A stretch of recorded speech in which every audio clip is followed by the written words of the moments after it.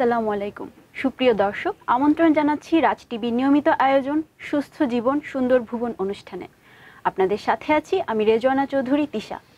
সুপ্রিয় দর্শক, আজকে আমাদের অনুষ্ঠানের বিষয় ডায়াবেটিস। ডায়াবেটিস বর্তমান সময়ে একটি মহামারী আকার ধারণ করেছে। বর্তমান সময়ে এর প্রতিকার, প্রতিরোধ এবং কারণ সম্বন্ধে কম বেশি সবারই জানার আগ্রহ রয়েছে। এর উপর গুরুত্ব আরোপ করি আমাদের আজকের আয়োজন ডায়াবেটিস।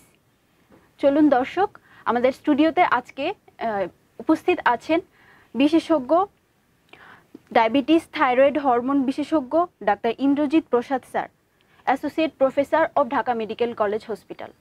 চলুন দর্শক, পরিচিত হয়ে নিই স্যারের সঙ্গে। কেমন আছেন স্যার? ভালো আছি, ধন্যবাদ।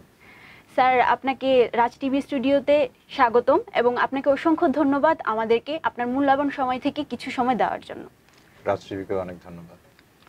স্যার, আমাদের আজকের বিষয় ডায়াবেটিস। এই বিষয় নিয়ে আপনার সঙ্গে আমরা বিস্তারিত আলোচনা করব। তার আগে আমরা দর্শকদের সাথে কথা বলে আসি। দর্শক, আমাদের আজকের আলোচনার বিষয় ডায়াবেটিস। এই সম্বন্ধে আমরা বিস্তারিত স্যারের সঙ্গে আলাপ করব। আমাদের সঙ্গেই থাকুন। আর যারা এখনও আমাদের সাথে যুক্ত হননি, তারা আমাদের সাথে যুক্ত হতে রাজ টিভির ফেসবুক অফিসিয়াল পেজটি লাইক করুন। এছাড়াও আপনারা ইউটিউব থেকে রাজ টিভি চ্যানেলটি লাইক করতে পারুন। এছাড়াও আপনারা www.rajtvbd.com ভিজিট করতে পারেন। চলুন দর্শক, আমরা বিস্তারিত আলোচনায় যাই স্যারের সঙ্গে। স্যার, ডায়াবেটিস বর্তমানে একটি মহামারী একটা আকার ধারণ করেছে। এমন কোনো বাসা নেই যে ডায়াবেটিসের পেশেন্ট নেই। তো স্যার, এইটা মানে কি কারণে এটা এত বেশি প্রভাব ফেলেছে আমাদের বর্তমান সমাজে? ধন্যবাদ। অনেক গুরুত্বপূর্ণ প্রশ্ন যে ডায়াবেটিসের প্রভাব এবং ডায়াবেটিস যে প্রকোপ বাংলাদেশে, সেটা আগের থেকে এখন অনেক অনেক বেশি এবং দ্রুত গতিতে ডায়াবেটিস রোগীর সংখ্যা বেড়ে চলেছে। তো তার কারণগুলোর মধ্যে আমরা যেটা লক্ষ্য করি সেটা হচ্ছে যে সেডেন্টারি লাইফস্টাইল, মানে হচ্ছে যে মানুষ বসে বসে কাজ করে। আগে যেরকম পরিশ্রম করতো, এনার্জি খরচ করতো, সেটা এখন আর সম্ভব হচ্ছে না। অনেক স্ট্রেসফুল লাইফ হয়ে গেছে মানুষের, মানসিক চাপ, এটাও কিন্তু একটা কারণ। আর হচ্ছে যে ফাস্টফুডের প্রতি আগ্রহ এবং কোমল পানীয় ফাস্টফুড, এগুলোর প্রতি আগ্রহ মানুষের বেড়ে গেছে, অ্যাভেলেবিলিটি বেড়ে গেছে, যার জন্য আমরা এগুলোর কনজাম্পশন অনেক বেশি বেশি করছি। আমরা মুটিয়ে যাচ্ছি, মোটা হয়ে যাচ্ছি আমরা, যার ফলে বডি ওয়েট বাড়ার কারণে আমাদের শরীরের যে বিপাক ক্রিয়ার যে সিস্টেম, সেটা নষ্ট হচ্ছে এবং আস্তে আস্তে আমরা ডায়াবেটিস থেকে ঝুঁকে যাচ্ছি।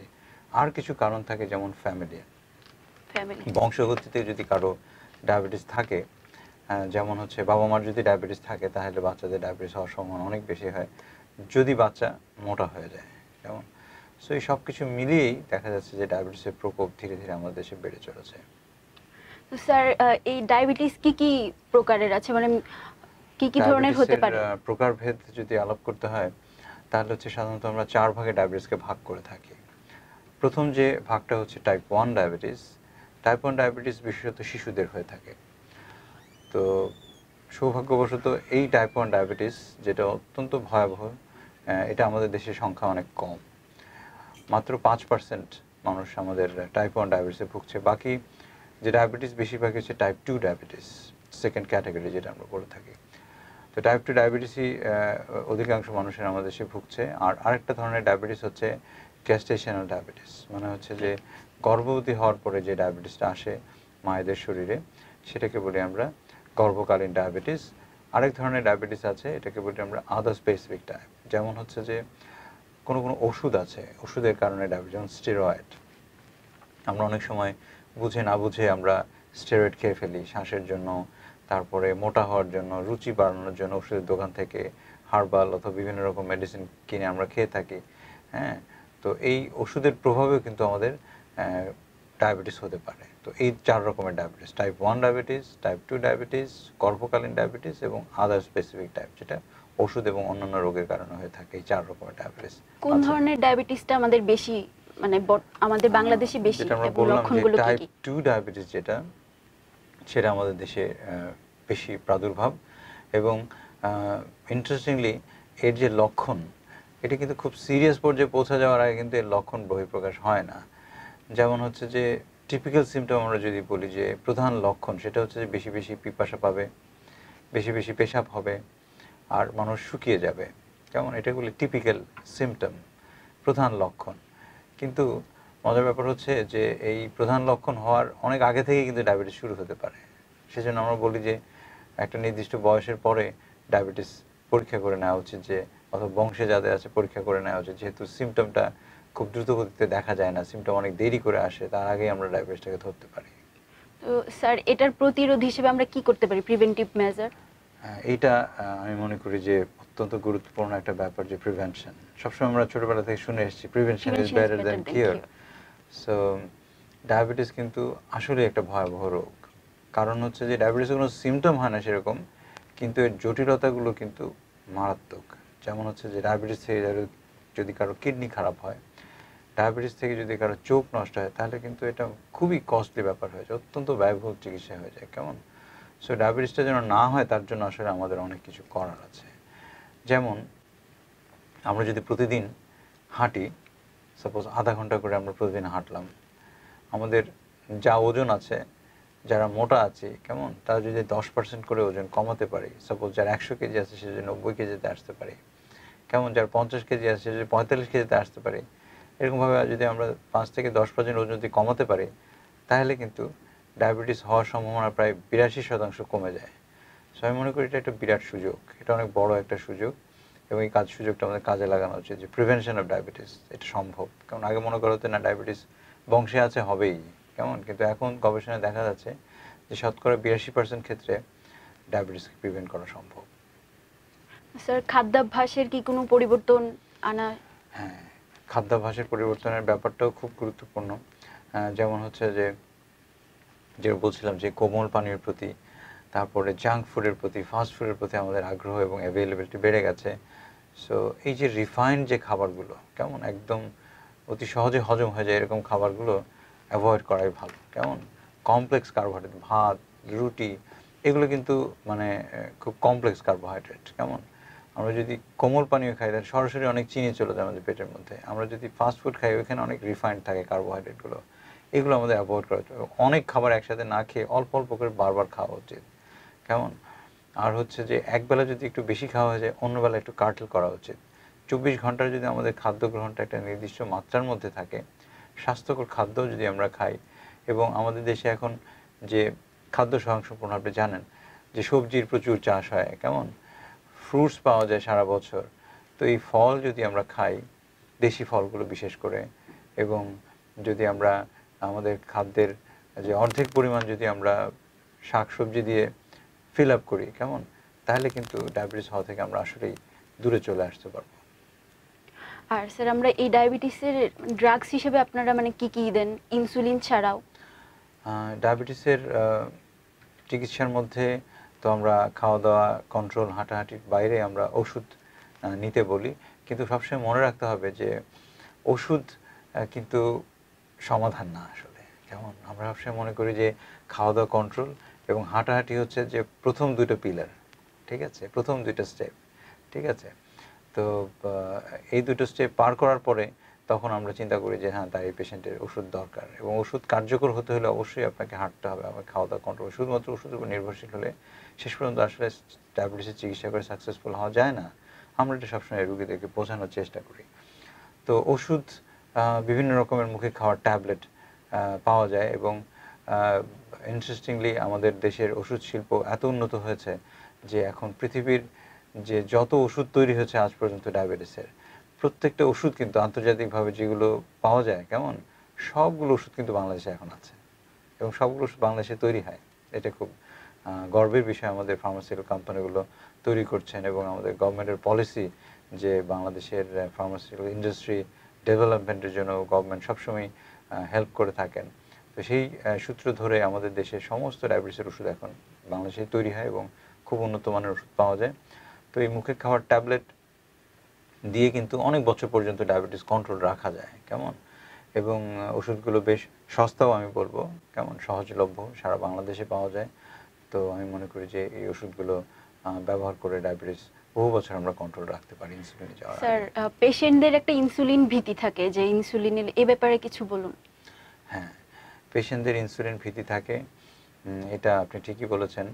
তো ইনসুলিন নিয়ে ভয় পাওয়ার বেসিক্যালি খুব কারণ আছে বলে মনে করি না, কিন্তু ইনসুলিন ভীতি খুব প্র্যাকটিক্যাল একটা ব্যাপার। কেমন, আমরা যখন পেশেন্টদেরকে বলি যে আপনার ইনসুলিন লাগবে, তো প্রথমে পেশেন্ট যেটা করে ডাক্তার পাল্টিয়ে ফেলে, অন্য একজন ডাক্তারের কাছে যায় যে উনি বোধহয় আমাকে ইনসুলিন ছাড়া অন্য কিছু দিবেন। তো দ্বিতীয় ডাক্তার যখন বলে যে না আপনার তো চিকিৎসা অনেক দূর অগ্রসর হয়েছে, আপনার রোগটা অনেক দূর অগ্রসর হয়েছে, ইনসুলিন ছাড়া আসলে কিছু হবে না, তখন পেশেন্ট ভুল বুঝতে পারে যে না আমার আসলে হবে না। তো ইনসুলিন আমরা যখন পেশেন্টদেরকে বলি যে ইনসুলিন নিতে হবে আপনার, তো একটা গবেষণায় দেখা গেছে যে আপনি বললেন ইনসুলিনের কথা আর পেশেন্ট প্র্যাকটিক্যালি ইনসুলিন নিল, এর মধ্যে 2 বছরের তফাৎ থাকে। সাধারণত কনভিন্স করতে সময় লাগে, কারণ এই সূচ যেটা, এই সূচের ভয় হচ্ছে নাম্বার 1 ব্যারিয়ার। ইনসুলিন চিকিৎসায় সব থেকে বড় ব্যারিয়ার হচ্ছে যে সূচের ভয়। হ্যাঁ, এই সূচের ভয়ের কারণে মানুষ ইনসুলিন নিতে চায় না। কারণ আরও অনেক ব্যাপার থাকে যে ইনসুলিন মনে করে যে ইনসুলিন অনেক ব্যয়বহুল একটা ব্যাপার, কিন্তু বিভিন্ন রেঞ্জের ইনসুলিন আছে আসলে, অনেক সস্তা থেকে শুরু করে অনেক দামি ইনসুলিন পর্যন্ত আছে, এবং একজনের রোগের ক্যাটাগরি অনুযায়ী তার ক্রয় ক্ষমতা অনুযায়ী কিন্তু এই জিনিসগুলো সিলেক্ট করতে হয়। কেমন অনেক রেঞ্জেস আছে। তো আমি মনে করি যে ইনসুলিন অত্যন্ত ভালো একটা ঔষধ, এবং ফিজিওলজিক্যাল বলি যে আপনার শরীরে ইনসুলিন তৈরি হয়, এই ইনসুলিন ডায়াবেটিস কন্ট্রোল করে। কিন্তু আপনি যখন ইনসুলিন তৈরি করতে পারছেন না, তখন বাইরে থেকে ইনসুলিন দিতে হচ্ছে। কেমন, এটা খুব সহজ ফর্মুলা যে ইনসুলিন তৈরি হচ্ছে না পেটের ভেতরে, ডায়াবেটিস হচ্ছে, ডায়াবেটিস কন্ট্রোল হচ্ছে না, বাইরে থেকে ইনসুলিন দিয়ে আপনার ঘাটতিটা আপনি পূরণ করে নেন।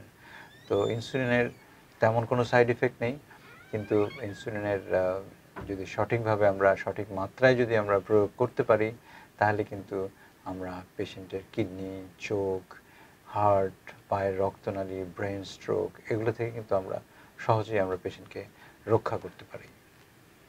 স্যার, প্রেগন্যান্সিতে যদি ডায়াবেটিস হয় সেই বিষয়ে আমরা কি করতে পারি মাকে কিংবা বাচ্চাকে? প্রেগনেন্সি ডায়াবেটিস সাধারণত দুরকমভাবে আমাদের কাছে আসে। একটা হচ্ছে যে মায়ের আগে থেকেই ডায়াবেটিস আছে, এই ডায়াবেটিস থাকা অবস্থায় মা প্রেগনেন্ট হলেন, কেমন, এটা এক ধরনের, এটাকে বলা হয় প্রি এক্সিস্টিং ডায়াবেটিস। আরেকটা হচ্ছে যে গর্ভে সন্তান আসার পরে দেখা যায় যে 24 থেকে 28 সপ্তাহে গিয়ে এই ডায়াবেটিস চলে আসে। কেমন, এটাকেই বলি আমরা গর্ভকালীন ডায়াবেটিস অথবা জেস্টেশনাল ডায়াবেটিস। তো এটা সাধারণত যাদের আগে থেকেই ডায়াবেটিস আছে তারা যখন প্রেগনেন্সি নিতে চায়, তখন আমরা আগে থেকে বলেছি হ্যাঁ আপনি ইনসুলিন নিয়ে তারপর ডায়াবেটিস কন্ট্রোল করেন, ডায়াবেটিস ইনসুলিন চালু অবস্থায় আপনি প্রেগনেন্সি কন্টিনিউ করেন। কারণ মুখে খাওয়া ডায়াবেটিসের ওষুধগুলো কিন্তু প্রেগনেন্সিতে একেবারেই নিরাপদ না, এটা দেওয়া উচিত না। তো এবং যে 2017 সাল থেকে শুরু করে লাস্ট যে গাইডলাইনগুলো আছে 17, 18, 19 সালের যে গাইডলাইনগুলো আন্তর্জাতিক, প্রত্যেকটাতে বলেছে যে না ইনসুলিন ব্যবহার করা উচিত, ট্যাবলেট ব্যবহার করা উচিত না প্রেগনেন্সিতে। তো আমরা যাদের আগে থেকেই ডায়াবেটিস আছে তাদেরকে বলি যে হ্যাঁ আপনি করেন, ইনসুলিন নিয়ে প্রেগনেন্সিতে এমবার্ক করেন। আর যাদের আগে থেকে ডায়াবেটিস নেই তাদেরকে আমরা 24 থেকে 28 সপ্তাহে গিয়ে গ্লুকোজ খাইয়ে টেস্ট করি যে ওনার ডায়াবেটিস হলো কিনা। যদি এই ডায়াবেটিস হয়ে যায় প্রেগনেন্সি অবস্থায়, তখন সাধারণত আমরা দেখি যে প্রায় 60-70% মায়েরই ডায়াবেটিস শুধুমাত্র হাঁটাহাঁটি এবং খাওয়া দাওয়া কন্ট্রোল করে কিন্তু নিয়ন্ত্রণ করা সম্ভব। আর যদি দেখা যায় যে এই হাঁটাহাঁটি কন্ট্রোল, খাওয়া দাওয়া কন্ট্রোল এগুলো করে হচ্ছে না, তাহলে আমরা 7 থেকে 10 দিন অথবা ম্যাক্সিমাম 15 দিন আমরা সময় দিই যে এইভাবে কন্ট্রোল করা যায় কিনা। যদি কন্ট্রোল না করা যায় তাহলে আমরা বলি যে আপনার ইনসুলিন নিয়ে ফেলতে হবে। এবং অত্যন্ত ভালো ইনসুলিন আছে প্রেগনেন্সিতে যেটা সেফ এবং অত্যন্ত সহজলভ্য। এই ইনসুলিন দিয়ে আমরা ডায়াবেটিস কন্ট্রোল করে একজন সুস্থ মা এবং সুস্থ শিশু আমরা নিশ্চিত করতে পারি। স্যার, আমরা এই বিষয়ে আরও আলোচনা করব, আমাদের একটা বিরতি নেওয়ার সময় হয়েছে। ইনসুলিনের ব্যাপারে আমরা আরও জানবো এরপর বিরতির পর। দর্শক, আমাদের একটি বিরতি নেওয়ার সময় হয়েছে, আমরা ডায়াবেটিস নিয়ে আরও বিস্তারিত স্যারের সাথে আলোচনা করব, ততক্ষণ পর্যন্ত আমাদের সঙ্গেই থাকুন।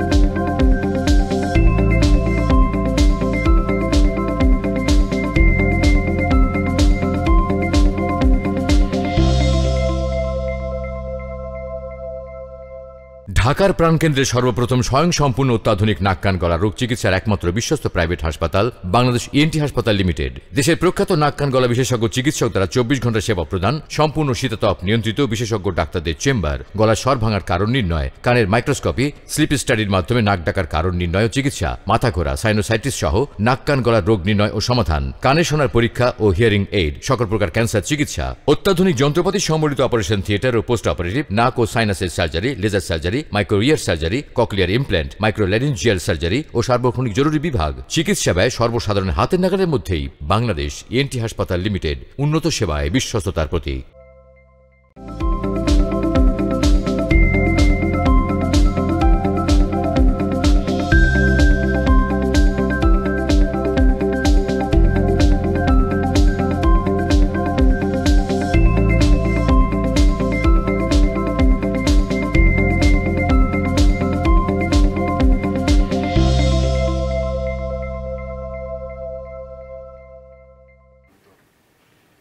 দর্শক, স্বাগত আরেকবার রাজ টিভি সুস্থ জীবন সুন্দর ভুবন অনুষ্ঠানে।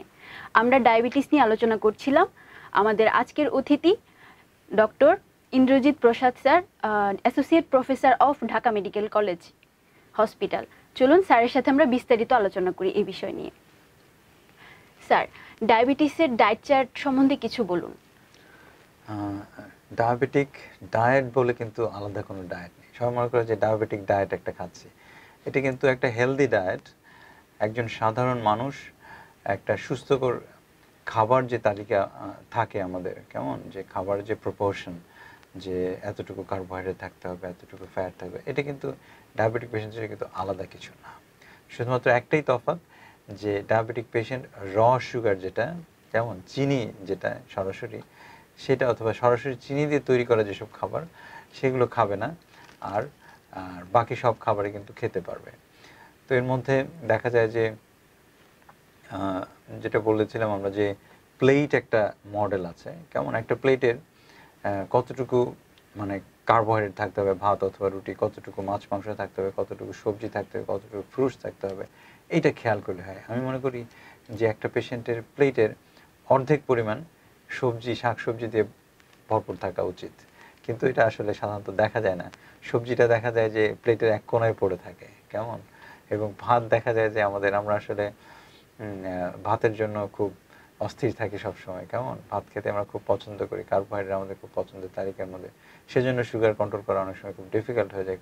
তো আমাদের খাদ্যাভ্যাসের পরিমাণটা যদি আমরা একটু প্রপোর্শনটা একটু চেঞ্জ করতে পারি, যে ভাত রুটির পরিমাণটা একটু কমিয়ে 50% প্লেট আমরা যদি সবজি এবং শাক দিয়ে ভরাট করতে পারি, আর 4 ভাগের 1 ভাগ আমরা যদি প্রোটিন নেই, কেমন, মাছ মাংস, আর 4 ভাগের 1 ভাগ যদি আমাদের প্লেটের কার্বোহাইড্রেট থাকে, তাহলে কিন্তু আমাদের সমস্যার সমাধান হয়ে যায়।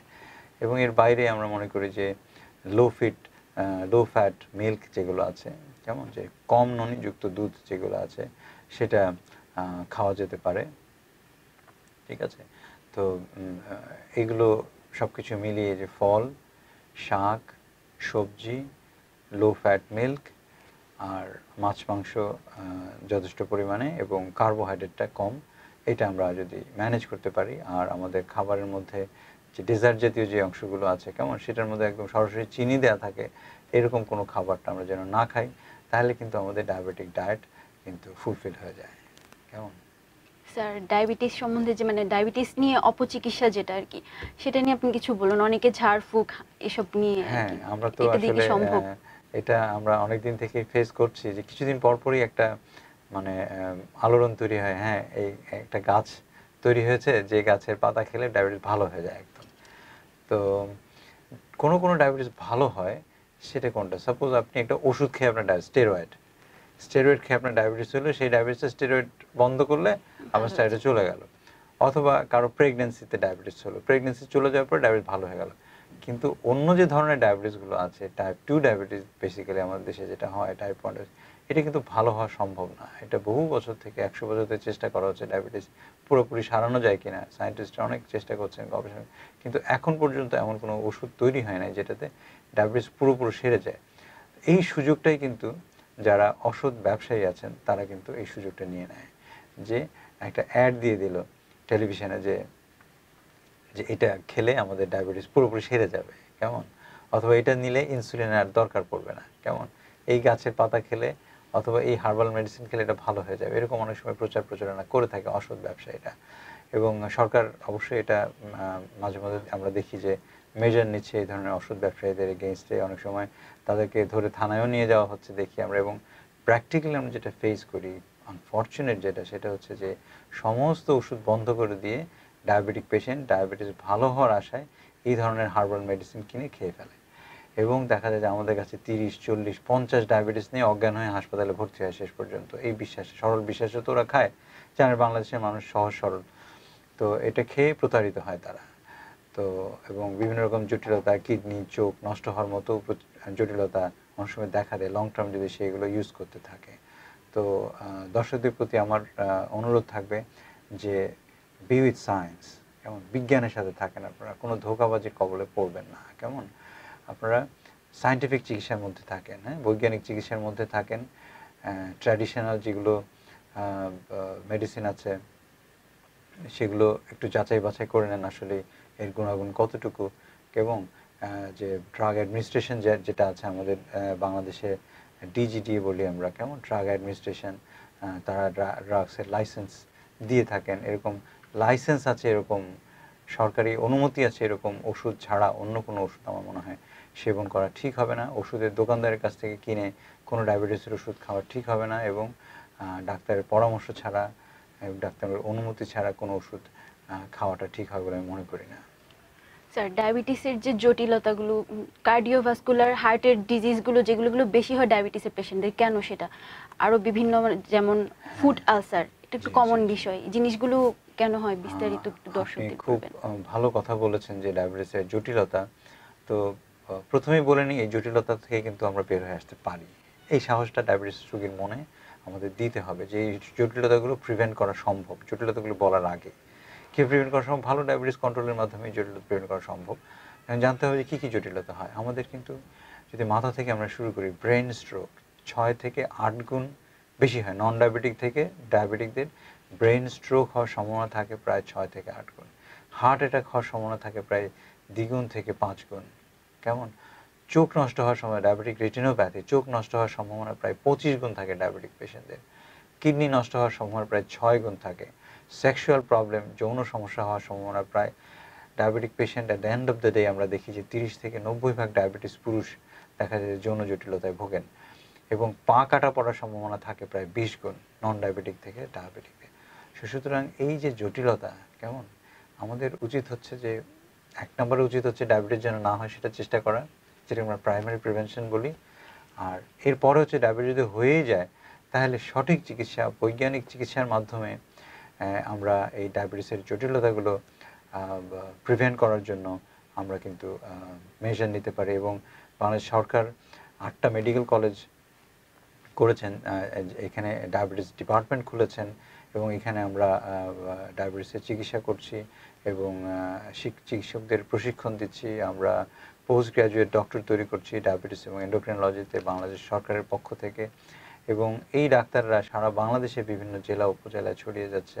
এবং সরকারি হাসপাতাল থেকে আপনারা এই বিশেষজ্ঞ যে চিকিৎসকরা আছেন আমরা তৈরি করছি এবং সারা বাংলাদেশে ছড়িয়ে পড়ছে। এই সরকারি চিকিৎসা প্রতিষ্ঠান থেকে যেটা মানুষের সরকারের দোরগোড়ায় পৌঁছে গেছে।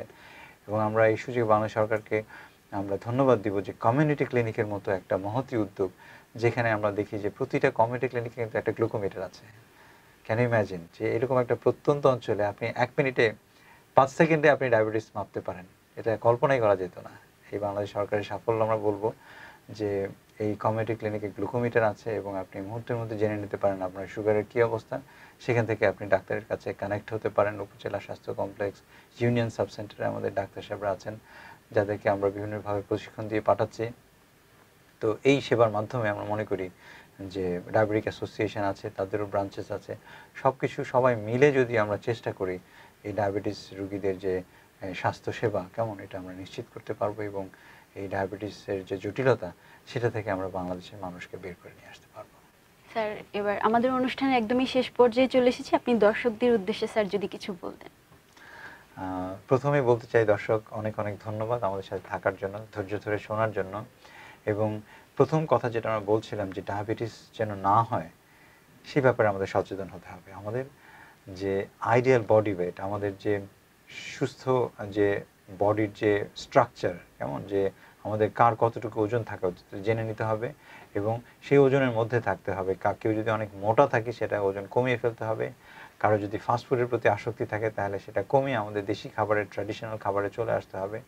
এবং প্রতিদিন যদি আমরা আধা ঘন্টা করে হাঁটি এবং খাদ্য নিয়ন্ত্রণ করি তাহলে কিন্তু বেশিরভাগ ক্ষেত্রে, শতকরা ৮০% ক্ষেত্রে আমাদের যাদের ডায়াবেটিস হওয়ার কথা সেই ডায়াবেটিস হওয়ার হাত থেকে কিন্তু আমরা বের হয়ে আসতে পারবো।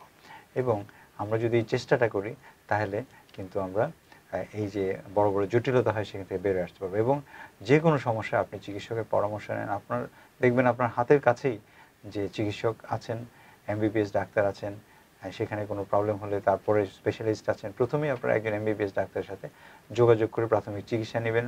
তারা আপনার সবার কাছে থাকেন এবং আপনার বন্ধু চিকিৎসক, এবং সবসময় রোগীর ভালোর কথা চিন্তা করেন চিকিৎসক। এবং আপনাদের যে কোনো সমস্যা আপনার নিকটস্থ চিকিৎসকের সাথে কথা বলুন। অবশ্যই তিনি আপনাকে হেল্প করবে ডায়াবেটিসের ব্যাপারে। কারণ ডায়াবেটিস একটা মহামারী রোগ এবং এই মহামারী রোগ অনেক বাংলাদেশে প্রায় 1 কোটি মানুষের ডায়াবেটিস আনঅফিশিয়ালি। আর তো এই যে আমাদের মতো বিশেষজ্ঞের পক্ষে আসলে এত ডায়াবেটিস রোগীর চিকিৎসা করা সম্ভব না। সেজন্য আপনার বাড়ির কাছে যে এমবিবিএস ডাক্তার আছে ডায়াবেটিস নিয়ে তার কাছে যান এবং তার পরামর্শ শুনুন এবং সঠিক চিকিৎসা নিন এবং এই ডায়াবেটিসের যে নিয়মকানুন আছে সেটা মেনে সুস্থ থাকুন। আপনাদের সবাইকে ধন্যবাদ আমাদের সাথে থাকার জন্য। দর্শক, আমরা ডায়াবেটিস সম্বন্ধে স্যারের সঙ্গে অনেক কিছুই আলোচনা করলাম, এর প্রতিকার, প্রতিরোধ, কারণ সম্বন্ধে। দর্শক, আমরা অনুষ্ঠানের একদমই শেষ পর্যায়ে চলে এসেছি। আগামী পর্বে আবারও হাজির হব নতুন কোনো বিষয় নিয়ে। সেই পর্যন্ত সুস্থ থাকুন, ভালো থাকুন, রাজ টিভির সঙ্গেই থাকুন। ধন্যবাদ।